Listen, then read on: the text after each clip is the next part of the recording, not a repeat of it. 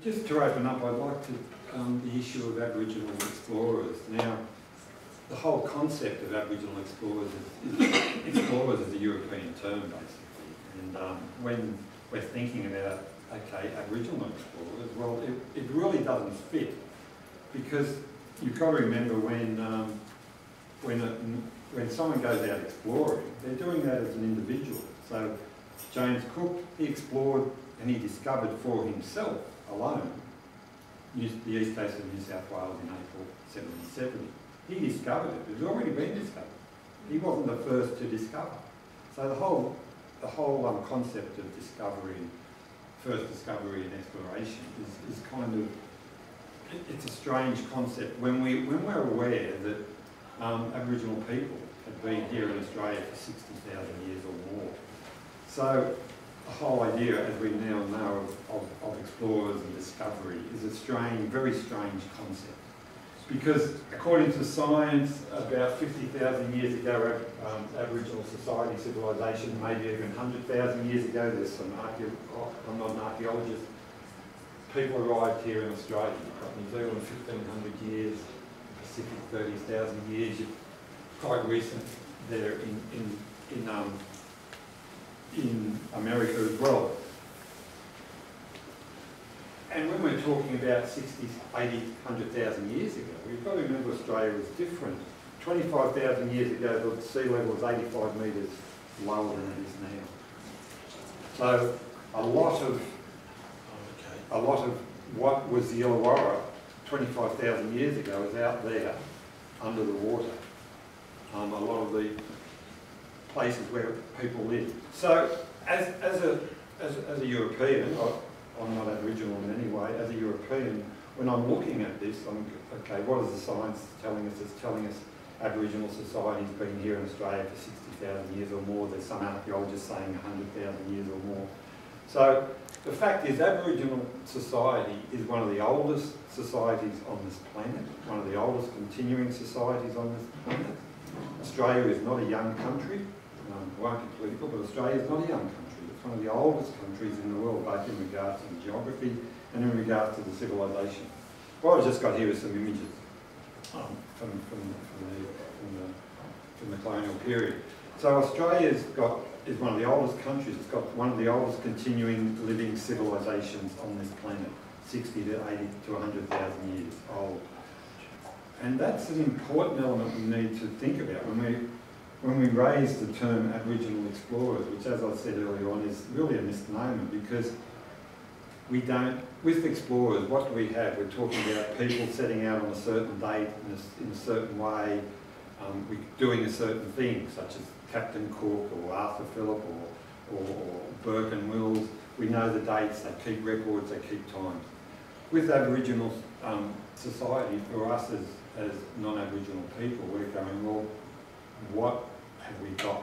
Who was the first person here? When did it all start? What are the dates? What are the times? Where's the scientific Western evidence for all this? And we haven't got that, because we haven't.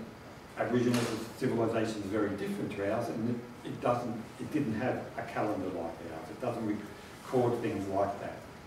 Nevertheless, within Aboriginal society are the stories, the records. But within Aboriginal society is the information about that. So, for example, one of the items on exhibition here is the Gangman Gang story, which tells about the arrival of Aboriginal people here in the Illawarra. Now, it's a totemic story. It talks about whales and starfish and all those sorts of things.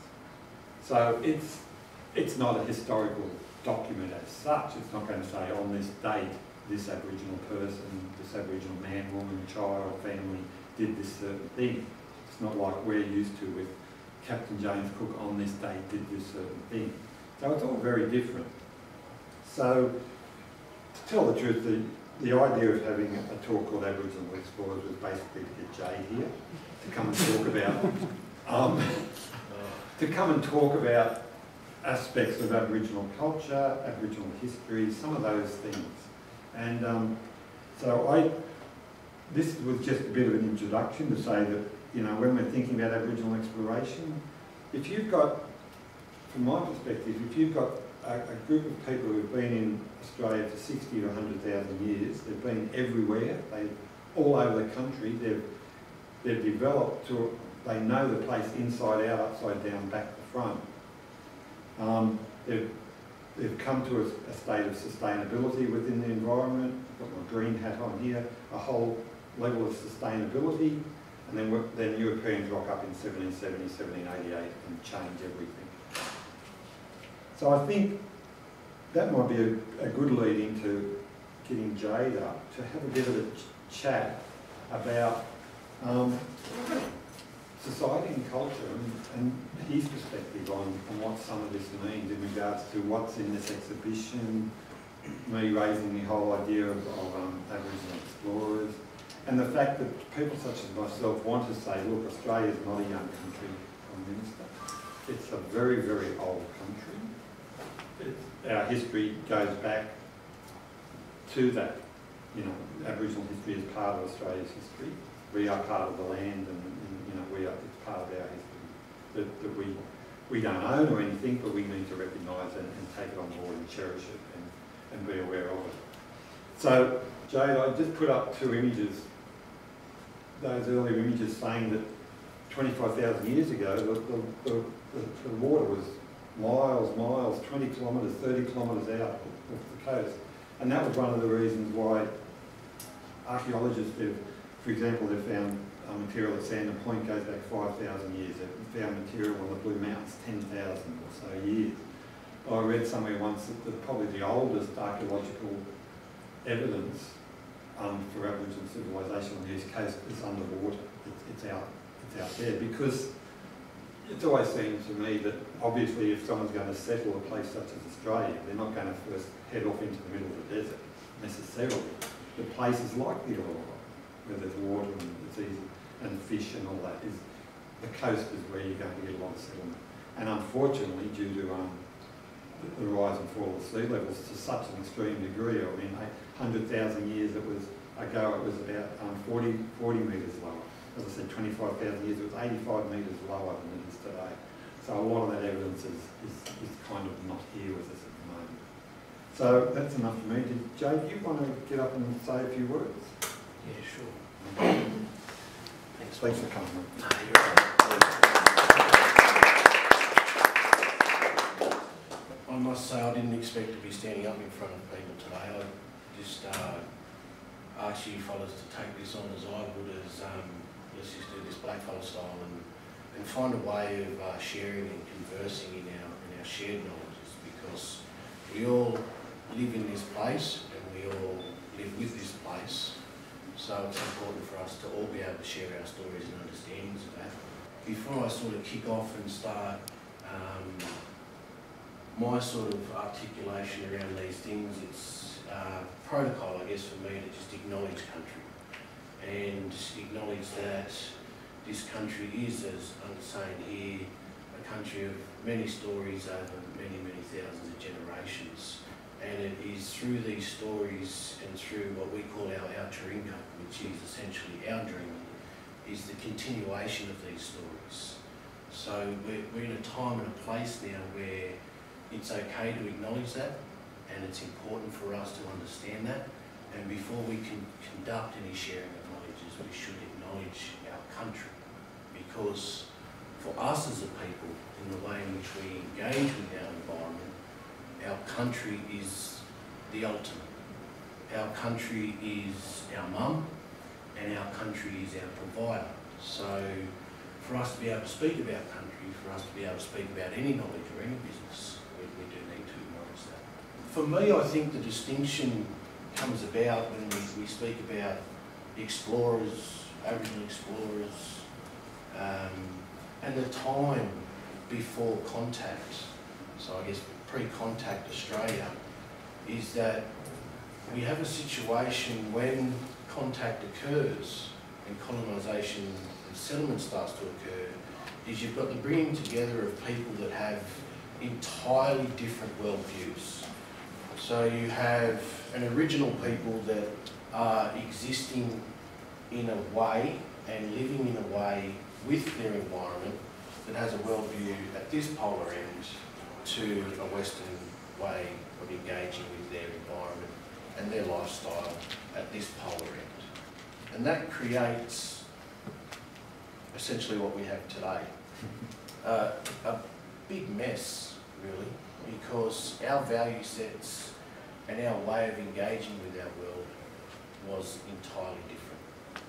You've got to also recall that Australia is the youngest country that has been colonised. The colonisers, for lack of better words, have done this all before. They've been in other countries and they've been in other places, and they've attempted and they've gone about things the way in which they have. And we understand the stories of other Indigenous populations on our earth. And I think the differentiation and the uniqueness of Australia is one in which sovereignty was claimed. So we have the proclamation of Terra Nullius, and that in itself articulates the differentiation of worldviews, is that for us as a people, we cannot own the land. And that in itself creates a massive differentiation, because we are consistently and constantly in relationship with our land. We have a custodial relationship with our place. And that is because we have an intimate, knowledgeable relationship with our place. And this comes about through exploration. Why is it that when I'm being grown up, and my parents are being grown up, and their parents, and the list goes on, all the way back to the old fellow they call Tarangaraman, who's followed the ships from the south coast to Sydney. And those stories, how is it that we know what trails to take? How is it that we know where to stop for water? How is it that we know what trees and plants and medicines and fruits and vegetables that we can use and utilise? How is it that we know these things? Because there's been exploration around it. The most significant aspect of our worldview is our country, what we call our nature, and our intimate relationship with it. The Illawarra for us, it was interesting for me when I came and done the work, and there was a lady from the Mercury, and she comes over to me and says, can you tell me some of the significant places around here? And I said, it's all significant. Every single tree, every single plant, waterways, the ocean, the animal life, the bird life, the sea life, every single aspect of that is significant. And she says again, but can you tell me the particular places that are significant? I said, no, it's all significant. Every single aspect of it. And so it's not that one person at one point in time explored it, it's that it's continually explored. It's like our dreaming. It's not the dream time, it's not set in time, it's continuous. It's continually engaged with and it's continually lived and experienced. As I mentioned there, we have our stories. We have the story of Gangman Gang, Windang Island, and it speaks of a time when we came to this place, we brought the Dharawal, and it teaches our children, it teaches our middle-aged children, what we call them adolescents, it teaches our adults, it is our law, and that's part of our dream.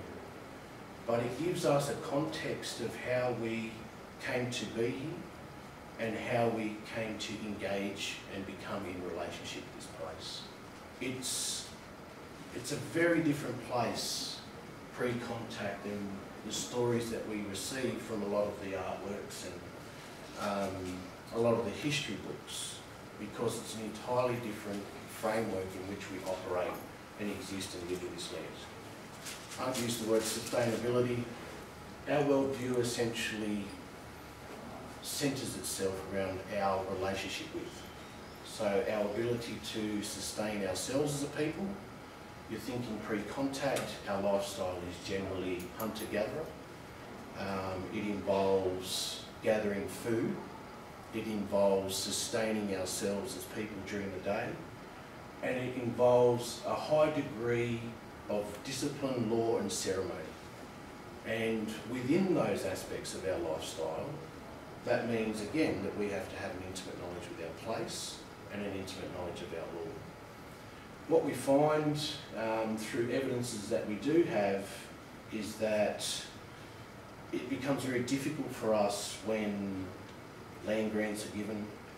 It's difficult for us when we start to find fences erected. You'll find that early conflict between white and Aboriginal people are generally around these things because we can't own land. And if there's a fence now that has a herd of sheep or cattle and these sorts of things are grazing on country, then our conceptualisation of the way in which we engage in the world is that this is here, this is on our country, this is everybody's, and this is how it operates. And you'll find there's recordings of misunderstandings around that where Aboriginal people begin to get, what do we call it, punished, for lack of better words, for killing sheep, taking corn, injuring cattle, essentially because, what I'm saying to you, our worldviews are entirely different. We don't have the same concepts around ownership, and we don't have the same value sets around the way in which we progress ourselves through our society. You've got a society of people that are valuing at the highest end knowledge. We don't have a monetary system. We had a bartering system, but essentially each Aboriginal person would have their own objects or tools. You had a society where there was men's and women's business. You had a society that was as close could be to a democracy that was obviously influenced by personality. But you had a situation where men and women didn't have those degrees of equality that separated them. It was about eldership, it was about knowledge, and it was about the way in which that could be articulated and shared throughout the communal group for the sustenance and sustainability of those people in relationship with their country. That is an entirely different worldview to what begins to impose itself upon them. And thereafter, you know, the ways in which that articulates itself is, I guess, partially what we have today. It's not an absolute utopia pre-contact, and I think that's something that we fall into. And it's even easy for me to romanticise and say that we lived in the Garden of Eden and everybody got along and it was all happy days. There was personality. There was power struggles. We're quite lucky on the coast because it was a place of abundance. In my father's time, they tell stories of throwing 3-pong aluminium spears over their shoulders into Mullet Creek to see how many fish they could catch. And they're catching fish. This is a place of abundance. What that essentially means is it can support a high population. And so you have a place where there are a number of clan groups that build themselves, and clan groups are essentially family groups. And you have small family groups that live a semi-nomadic life, I'd say. We have particular camping sites that work for us. We are a people of efficiency, and I think that's what also goes unacknowledged upon first contact. You have the people of the time recording that Aboriginal people seemed lazy. It seemed like they weren't working. No, Aboriginal people have an intimate relationship with their country.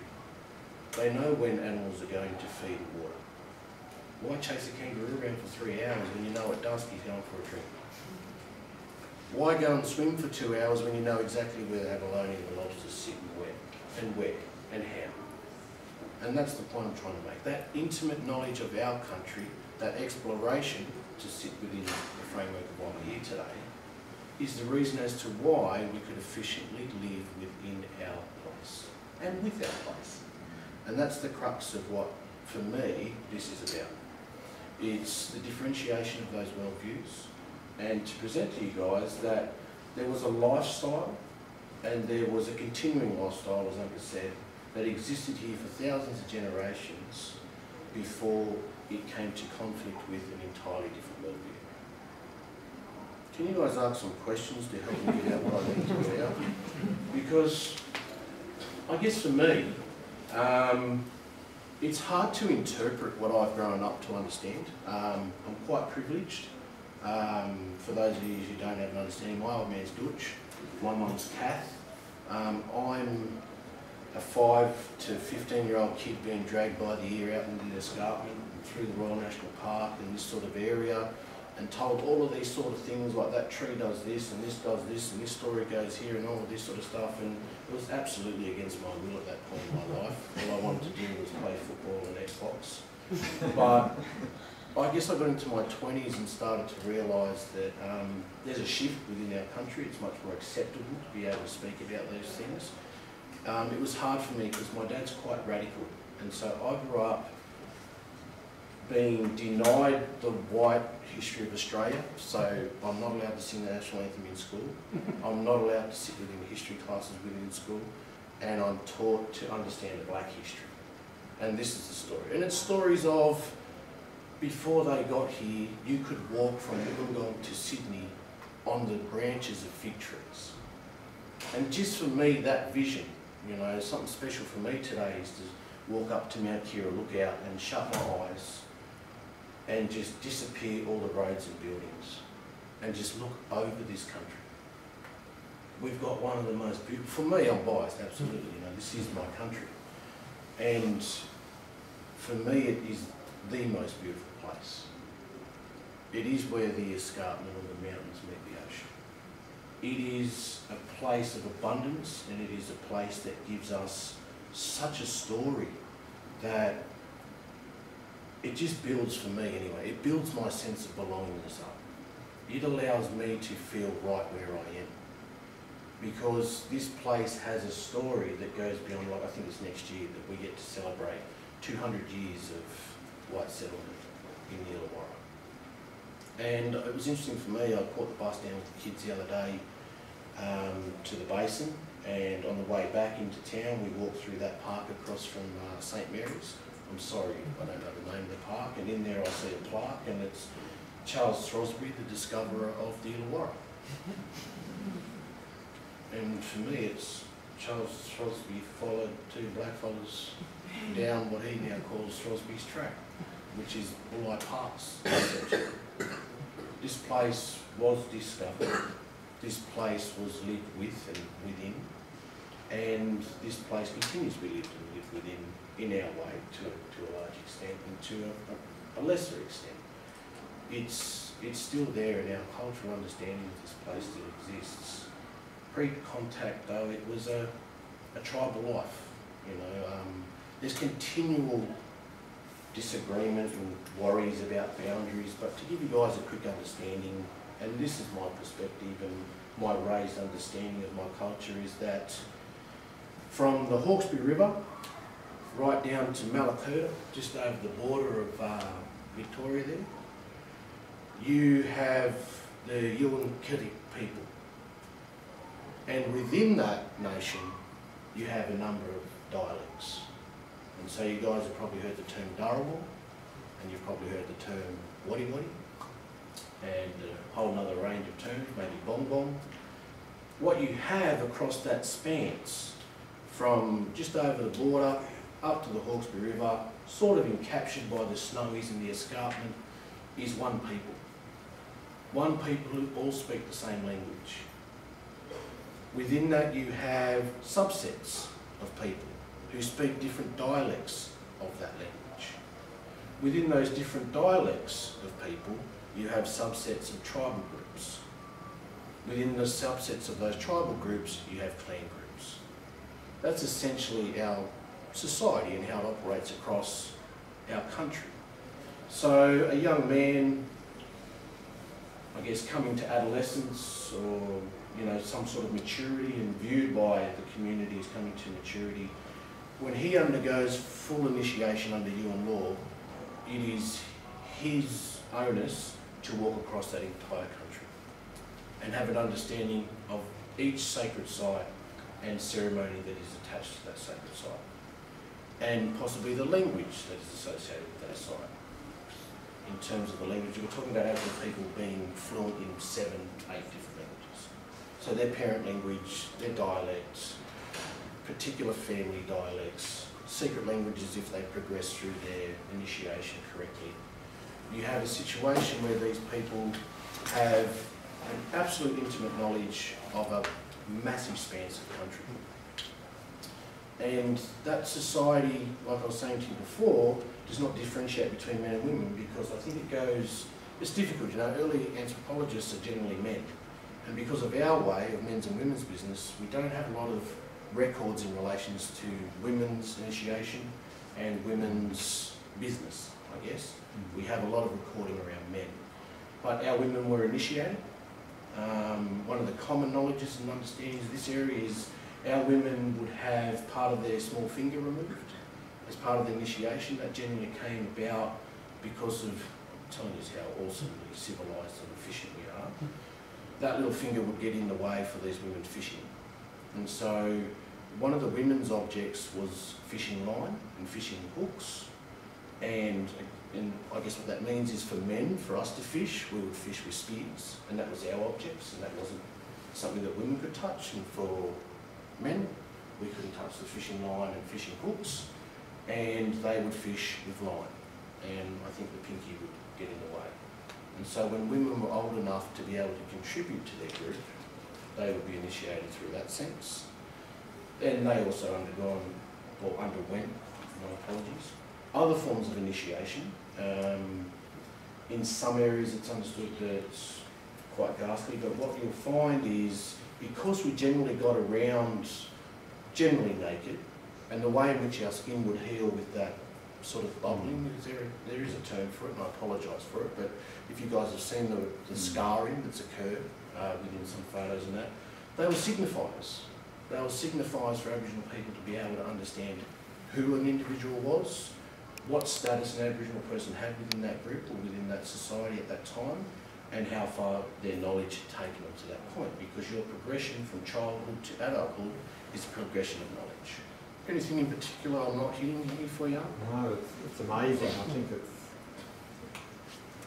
I guess it's hard for me, guys, because when you grow up understanding things, I don't know how to share what it is that you guys might need to know. Is there any questions that might be relevant for you guys if we're taking ourselves back to a time pre-contact? Thank you. I'd like to know how important the marine life was as a food source in comparison to the sorts of foods that you could get on land. I mean, was it a major food source on this coast? Absolutely. The fishing, and also the shellfish? Absolutely. Yeah. So we're essentially referred to as a saltwater people, but when we speak of Yuin and Dharawal and Durga and these sorts of language groups that sit on the coastline here, they do refer to us as saltwater, freshwater and bitter water people. So we will be living in the escarpment, we will be living in between where it is bitter, and we'll be living on the coast. Fishing was probably the most extensive food source. There's still stories within my father's lifetime of being able to walk ankle deep into the water and find abalone. Today, that's near impossible to be able to walk ankle deep anyway, but it's near impossible to find abalone at times, unless you Korea know where they are. But absolutely, seafood and sea life was a major part of our lives and centred around that. The lake absolutely was utilised, you know, and it just doesn't look, or it didn't look like it does today, obviously. Absolutely utilised canoes, fishing by fire at night. Lots of stories of how canoes were made, and lots of stories how we used to use clay and coal to light ourselves for fishing at night. So it was not the absolute centre, but our lifestyles pre-contact was centred around fishing, on the water, diving and collecting seafood and sea life. You've got to remember the shells utilised for hooks and other ceremonial aspects or adornment. So a lot of people use shells, teeth, skins and things to adorn themselves, feathers even.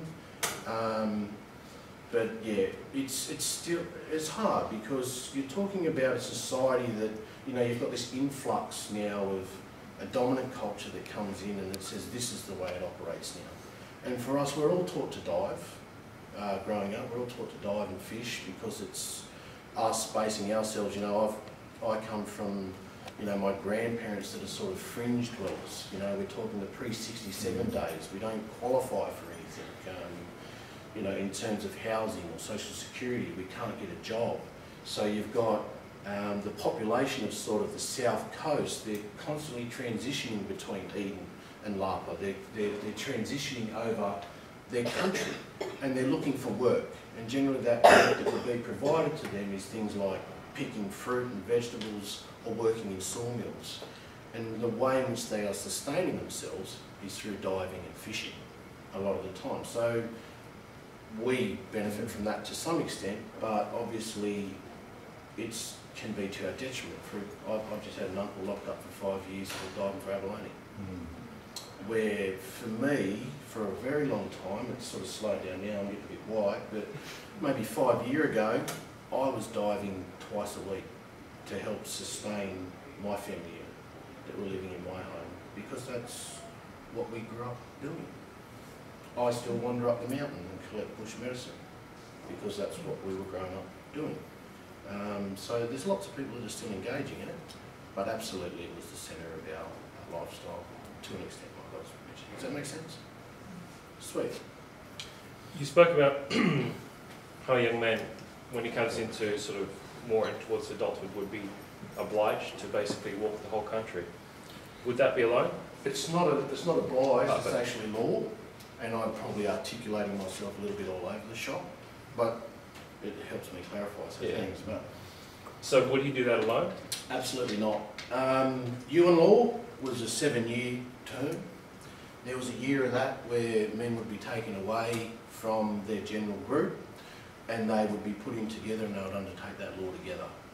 For that first initial year they couldn't speak to anyone other than the people that they were with. They couldn't look at anybody, and they would only converse and stay within their own camps as they were travelling, learning, commuting throughout that progression. And that's when you start to see the scarring and the tooth knocked. And I guess for Aboriginal Australia, I think I think us within the room probably comprehend it, but we're talking about a continent of many countries. So you've got something like over 400 different countries on this continent. There's a lot of sames that occur across the continent. And so our understanding of country and our worldview across the entire continent is the same. Our hierarchy and the way in which we progress through that hierarchy is the same. The differentiator for us as peoples from different countries across this continent is our geography and our environment. So, you know, you've got desert people, you've got rainforest people, and you've got saltwater, freshwater, bitterwater people. And so your law would be associated, obviously, with your environment, because our significant sites, like I was saying to you before, you go up the top of Mount Kira, you close your eyes, you disappear all of the excuse my language, but get me, just be with me, your white man-made stuff, and you look at it and you go, absolutely, that's got to be significant. There's islands in that lake, there's islands out off our shoreline, there's an escarpment that does this, and you can start to see what becomes significant to us based on our way of understanding and being in intimate relationship with our place. So obviously the significant sites and significant places of significant change with geography and place, and the way in which you would transition through them would be different, but the general progression through that law is the same. The scarring or the initiation rites or the display upon Aboriginal people's person would be different, but those countries that are in close proximity, you would not only understand each other's language, but you would also understand the markings and what that meant. Does that help? Hi. Thanks very much for all this. Could you say something about the status of languages in the Illawarra? The status of languages at this point in time in the Illawarra? Yeah. What remains, what's being rediscovered? There's been, over the last, say, 10 years, a lot of work put into regenerating and relearning lots of language. Essentially, Aboriginal people across the entire country are first contact people, but we mob on this coast are the first of the first. And what you have is a situation within that first 10 years is a massive sort of desecration of our way of life. And what we're talking about is the Sydney people, Gadigal, Bidigal, those sorts of people are our cousins and our brothers and our sisters in terms of the Dharawal speaking group. So you've got the wiping out of Sydney within 10 years, gone. And you do have, to some extent, you've got to remember, we understand their language. You see, so tribally, I don't know if I've articulated that network very well, and I apologise if I haven't, but tribally my mob come from, say, Wallaga Lake, Narooma, Marie. By the time settlement and colonisation hits my mob, we're walking towards Victoria. And so some people chose to walk and impose themselves upon other communities and mobs and people, and some chose to resist. I don't know if you guys have heard of people such as Pemulwuy and Tedbury, and there's other, for us, I guess, heroes of resilience and resistance. But there's a situation going on where all of our knowledge is essentially encapsulated within our elders. And if you lose that line of people like that in a number of years, then we lose a lot of knowledge. And so the way in which we've started to establish our languages is we've essentially taken the concept that Australia as a continent has one language and 400 different dialects.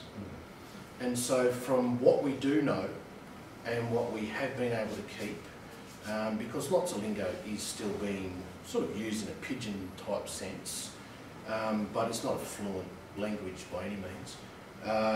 We've started to work with close networks and other close countries and communities to rebuild that. So at this point in time, I wouldn't say you have an entirely fluent language, but you do have a vocabulary of up to about 300 to 400 words with joining words. And that was the really important part for us, because a lot of our elders knew words for this and that and particular objects, but we didn't comprehend the structure of our language and the joining words, I guess. I don't know the particular linguistic terms for them, but that's getting to that point. And so I've been part of a project that's been looking at that. So maybe another few years, I'll come in here speaking black hole too. Are you able to share a bit about a whale cave up in Scotland, or what we call whale cave? Mount Kembla? Yeah, out in Cordo, past Mount Kembla. Yeah. I don't know how to negotiate that one very well. It's really hard for me. I was raised in a time and a place where I was told not to speak about anything, but what starts to conflict with me is then I start hearing people speak about it.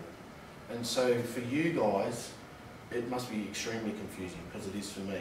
Like, I'm sitting in meetings with Aboriginal people and I'm hearing them speak about certain things. You know, I'm talking Aboriginal and non-Aboriginal people, and they're speaking about things, and I'm going, all of my life I've been told not to speak about this, but now we are speaking about it. And I don't think there's been any true consensus within our community about how to approach those things. So can I just respectfully say, for me to just stay true to myself, because I rip the people who are talking about it at the moment, just for me to respectfully go where that is. See, it's not as easy as, say, the story of Mount Kira or the story of Gang Man Gang, where there are, if we can understand the way in which our dreaming operates, our dreaming is connected to our law. And so for us, the Outringa works in that way, is that when a kid is this high, you know, we go this story. And when a kid is this high, we go, now it's this story. And when the kid is this high, we're now saying, well, the bottom of Mount Kira, that's a women's place there, and that's why the white bottle brushes turn red, because now you're old enough. You know what I'm saying? And within all of those stories, there's absolute markers and ways for us to engage within our protocol and our understanding of life. for me and the story that I understand of that place, I don't have that story. So I don't know how to, do you know, does that make sense to people? I don't know if I am, I'm sorry.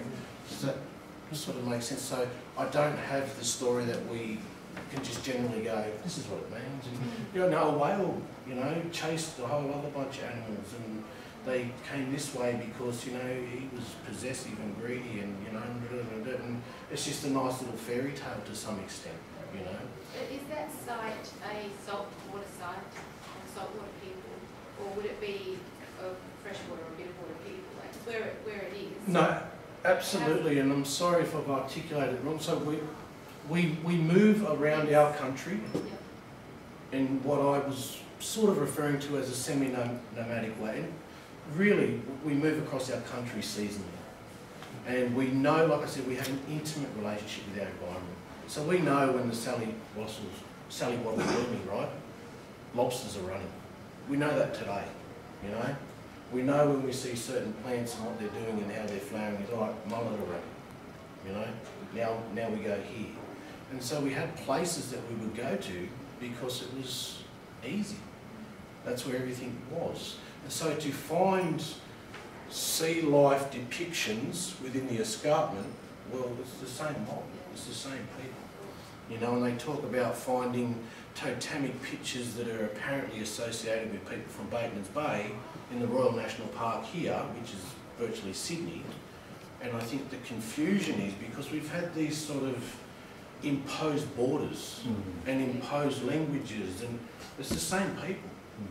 You know, like my mob might have tribally originated out of Wallaga and Tilba, and that's sort of edging on the Monero area, right? But I'm still on country. This is still my country. And if I undertook the law of that time, I would have walked through here and understood every ceremonial site and would have known where every bora ground was and every other significant site, and I would have had to walk past that depiction and understand what it was and how I was to dress and how I was to walk in and what ceremony I had to perform. Although I would have lived the majority of my day in that place. This is still my country. And I think we get confused about that sort of framework, is that, you know, we have borders and languages and all these sorts of things imposed on us, and that creates confusion for a lot of Aboriginal people because of all the dispossession and displacement that's occurred. But I guess I'm quite privileged. My family have stayed on country.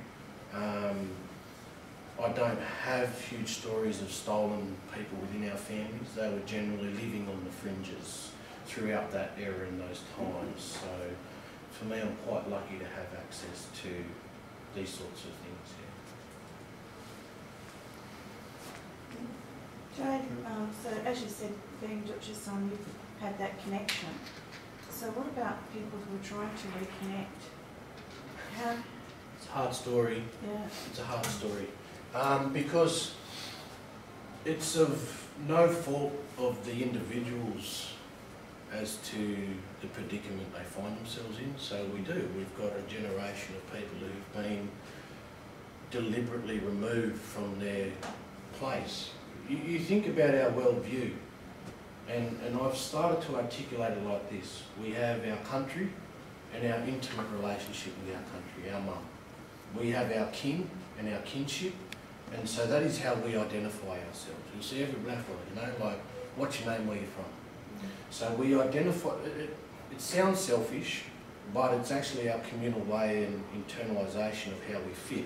So everybody is in relation to me. And how do I fit within this network of people? Because these people make me who I am, all right? So I've got my country, I've got my kin, I've got my culture. And so my culture is my daily lived expression with my people and my place, all right? So my culture is a Yuin culture. My culture is not Pitjantjatjara culture. My culture is not Wongai culture or Yolngu culture. My culture is the first of the first contact. My culture is missionisation, institutionalisation. It's bean picking and sawmills. It's living on the mish at Kumi, the mish at La Bruce. That is my culture, right? And it is my expression, but that is not the same culture as a Yolngu me, right? And then we have our journey, and the way in which we articulate our journey is it's our lived experiences.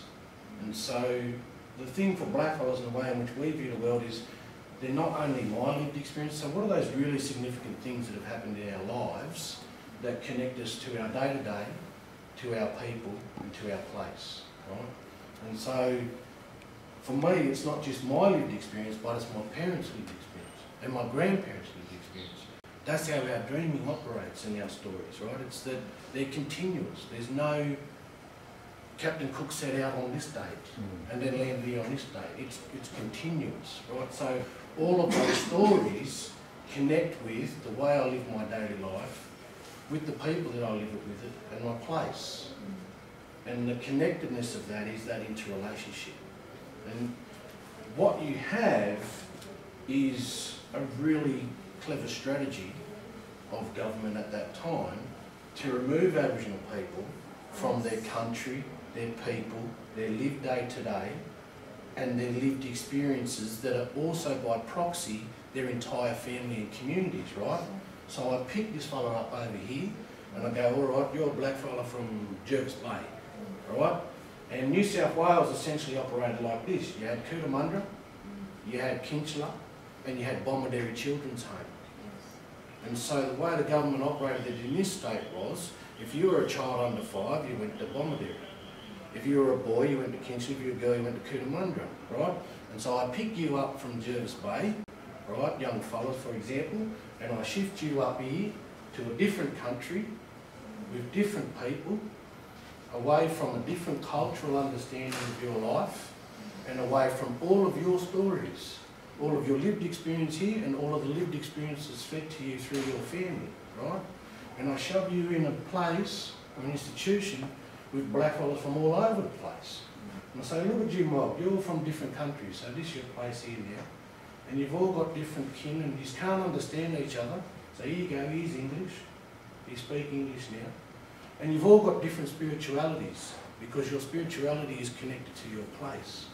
You see, that's my grandmother there, that's my grandfather there.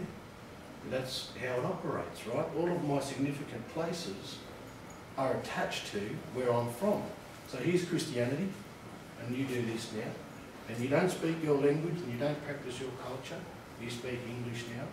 And it's not just for blackfellas, it was a sign of the times. The discipline was different and the way in which we operated within that was different. And from that instance, you essentially build it out. You get to a certain age and then, I don't know, a lot of the fellas out west end up working in stock, you know, and on the stations, and you have a lot of stories of women being put into the centre of Sydney and they're working as housemaids. And there were certain times where this was just expected. You were given your board, you were given a uniform to wear, and you were fed, essentially. And so it sort of gets untold, but we don't even talk about the fact that slavery existed in this country because it was not essentially shackles and chains. It was, you come through this institution and now you essentially work for free. You know, and what occurred thereafter is, you know, there used to be a lot of word amongst blackfellas, it's like, go to Redford and find your family, you know, and you have a situation where, I know a story of one old auntie, she got shipped from Cootamundra out to Hay. She worked for the McDonald's, and I don't mean to appropriate a story if I'm just glossing over it really quickly or disrespect her in any way, but she ends up falling pregnant to the station master. The wife obviously takes offence to that. She has 2 kids. She gets passed on over the border to Mildura to another family because obviously the wife can't do this anymore. Her last name changes. Her last name changes with that move into the property that she's now working on. All right? She's stuck there now, and when she passes away, her kids take about 10 years to try and find where they come from. She's got to remember, she was taken from the south coast, sent to Cootamundra, sent to Hay. All she's got is her 2 kids. She gets sent from Hay to Mildura, and then when the kids are trying to find their family, they're going, it's hard for them because they haven't shared the journey with the mob who didn't get taken. And so those poor people find themselves in a real hard situation because they've not grown up with their mob, they've not grown up with their understanding of who their kin are, they've not grown up on country, they've not grown up understanding their nuances of their culture, you know, and they've not got that shared understanding of the experiences of their people, right? So they're disconnected from their mob, but they're also in isolation and disconnection over here because they're essentially foster kids, you know? And so there's a resistance from our communities because it takes time for them to be able to come back in. There's a lot of healing that needs to occur, but am I making myself clear? It's just how it sort of operates, you know, it's really hard because you think about our worldview, and I was trying to explain to you fellas pre-contact, it all was centred around our place and our relationships with each other and that place. So it was a very good strategy for a land grab. We knew from the time of Cook, from the time of Arthur Phillip, that there was a civilisation here that wasn't like us, that we didn't want to know about, and so these things just didn't happen. And people say, oh no, we don't say sorry or anything like that. We didn't know anything about this. In 1816, Governor Macquarie said he wanted children. He wanted 5 Aboriginal, good-looking Aboriginal children for his school in Sydney. Take the children away, don't worry about it. So we knew about all this. We meaningfully imposed this upon Aboriginal society. And I think that's very important because it's easy to hear that and go, oh no, well no one knew about any of this. It was government policy. And yeah, and the other thing was we never really took the effort, and we still haven't made the effort to really try and understand. A lot of what Jade's saying here, I still don't understand. It's a completely different worldview, completely different civilisation. Perhaps we will never understand. Until we accept that we may never understand, we can never, I don't think we're going to get anywhere by saying, oh, we know what to do now, because we don't. No, I think raises a good point, because it is a differentiation between the way in which we view the world. Like, I say it because I teach a lot in the schools, and it's hard, like, I was telling you before, the way in which we tell our stories, right? If I've got a Kuru kid and they come up to me and go, hey, what's that there? And I say, don't worry about it, you don't need to know. There's an instant understood acceptance of that. And I don't mean, I'm not being disrespectful, if a white kid comes along and you go, oh, what's that? And you go, no, don't worry, no. And they'll go, why? Why not? What? There's an acceptability because of the innate understanding of our culture and the way we are, is that it's okay not to know. And it's okay to be told, because our absolute, like I said before, our economy was based on knowledge. And so when you were to know something, then you were granted that knowledge. When you were seen by your community to be in a position to understand and accept that knowledge, then you were shared that knowledge.